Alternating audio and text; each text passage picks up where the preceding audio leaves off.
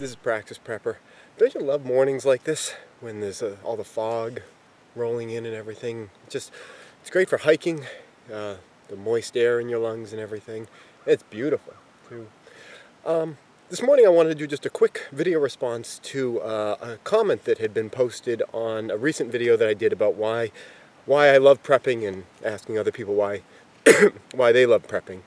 And the response was from a commenter that is one of my favorite commenters. I think the screen name is like FI1222 or something like that.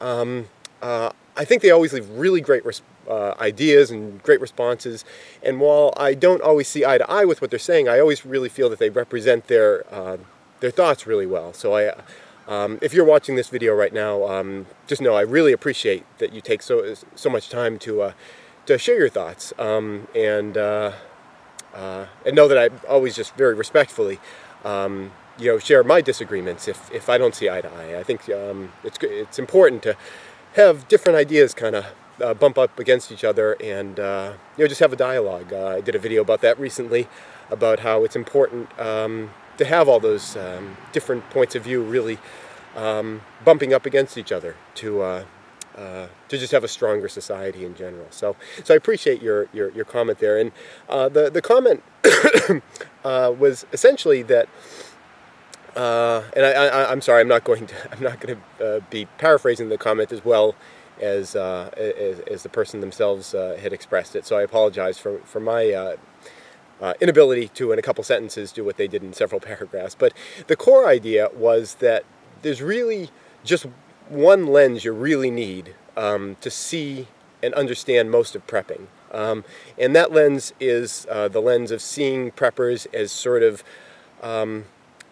frightened white guys who would like to have an event happen that would allow them to see the parts of the world that they find frightening kind of go away, die, diminish, or actively, fight against them in a raw situation.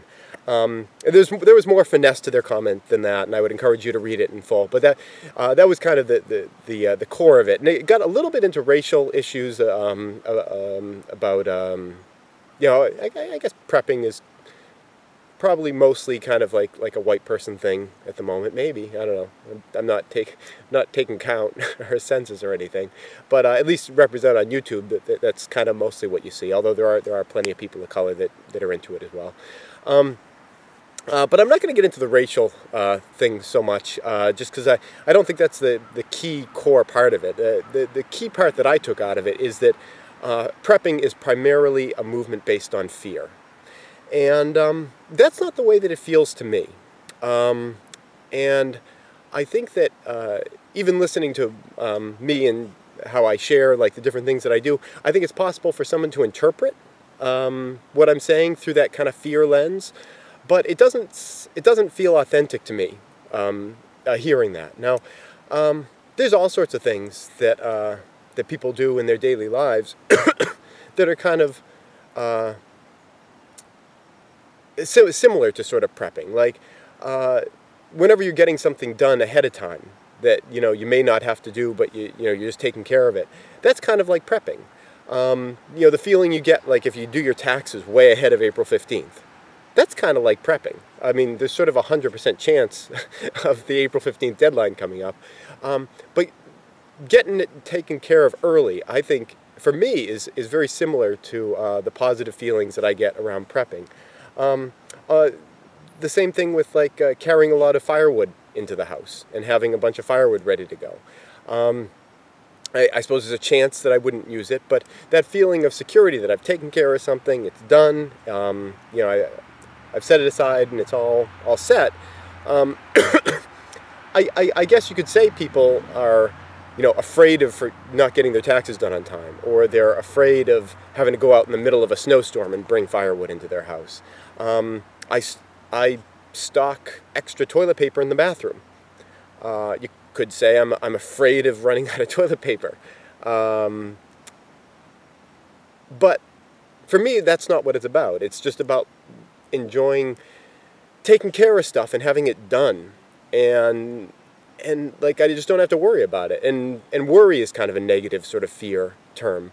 But it doesn't feel like a negative thing to me. I think you could look at almost anything that people do through that fear lens. You know, why is somebody jumping out of airplanes and skydiving? Well, they have a fear that they're going to go through their life and feel like they haven't truly lived it. So they're doing these things out of fear to make sure that they feel like they lived their lives. Why does someone take up bird watching? I don't know. They have a fear that they'll be bored. Or they'll miss out on some beautiful bird or something. So I think you can look at anything that people do through that sort of fear lens. And it might be very descriptive of certain people. It might be very descriptive of certain people.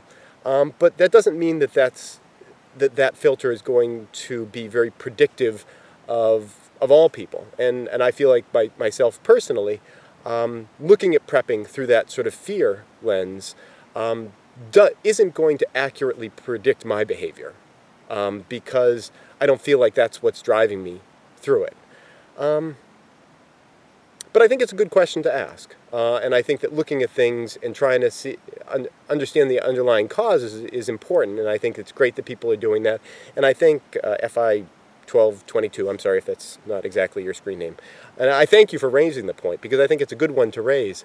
But I feel that most people have subtle differences between them, and trying to paint everyone with the same brush, well, if much of the time, you know, it might be 90% accurate, unless you recognize that you're going to be 10% inaccurate some of the time, you know, it's going to lead you to make, you know, mistakes in judgment about people.